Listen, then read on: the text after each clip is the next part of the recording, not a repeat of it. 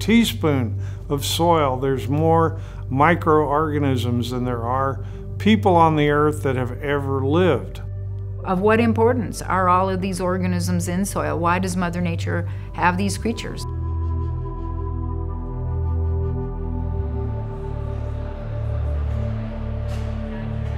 Je suis extrêmement contente de la tenue du symposium. On donne, pour une fois, préséance à la valeur du sol.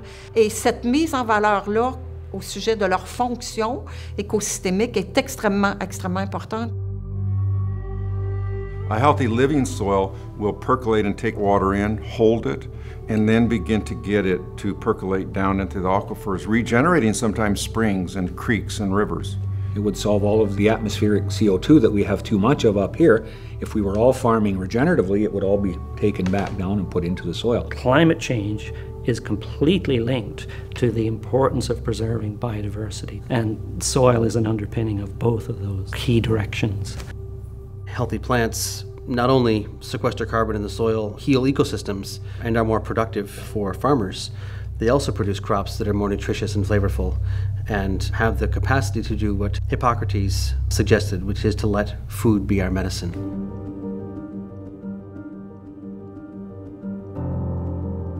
Modern industrial agriculture threatens soils. Every time you add any type of nitrogen, inorganic fertilizer, you will actually destroy soil life. Quand tu rotocultes ou quand tu passes une charrue, tu viens tout détruire la maison des animaux de sol. Puis après ça, tu ne peux plus compter sur eux pour faire le travail. On est une société où quand on a un problème, on prend une pilule. C'est la même chose en agriculture. Quand j'ai un problème, j'ai un herbicide, j'ai un fongicide, j'ai un insecticide, j'ai une machine, j'ai un tracteur. We are losing football fields worth of soil every second around the world. We cannot continue this crazed factory farm system. Instead of degenerating, let's regenerate. Coming to a symposium like this is always a quandary for me because I love to share what I've learned, but I also know it's going to take action. We won't get any momentum until all kinds of people know about this, you know, whether it's the researchers, it's the growers, it's the general public. I think it's wonderful that this deeper conversation is bubbling up at a time which appears to be cataclysmic. I feel like simultaneously all the solutions are within our grasp. So we have a lot of solutions which we have to do on cropland, on grassland, on forest land. You can actually greatly enhance soil microbial life and be adding stored carbon.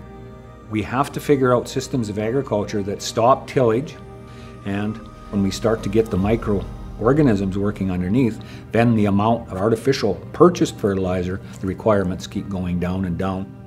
We can increase yields by 500% to 1,000% in our crops just by putting the proper biology back in. Du symposium sur les sols vivants, bon, pour moi c'est une première et en même temps une surprise. Une surprise parce que l'équipe est une équipe de jeunes femmes extrêmement motivées. Il y a de la jeunesse, il y a de l'envie, il y a de l'ambition, il y a de la détermination, il y a de l'engagement. We have scientists, we have advocates, we have farmers, we have communicators. It's showing people that there are many routes in to making a difference. We need to really get out there to the early adopters. These are the pioneers. We need to move now from pioneers to early adopters.